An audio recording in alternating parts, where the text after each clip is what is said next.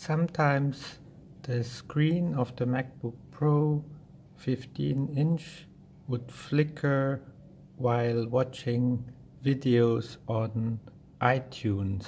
At first I thought there was something wrong with the graphics. Maybe ants could have entered the air vents over here and caused a short circuit on the main board or the graphics card unit.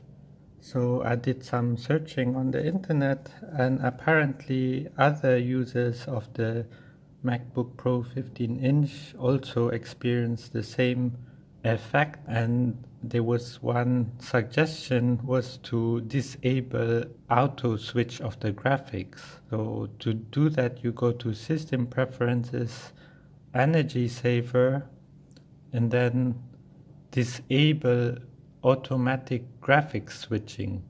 So you uncheck the box.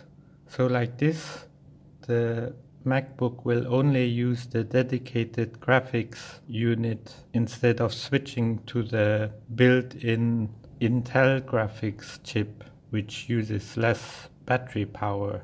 So since disabling the automatic graphics switching, the videos played in iTunes didn't flicker anymore, because it's now permanently using the dedicated graphics card.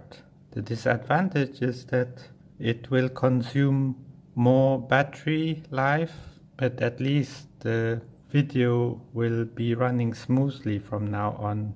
And since I turned off automatic graphics switching, I never had the flickering again.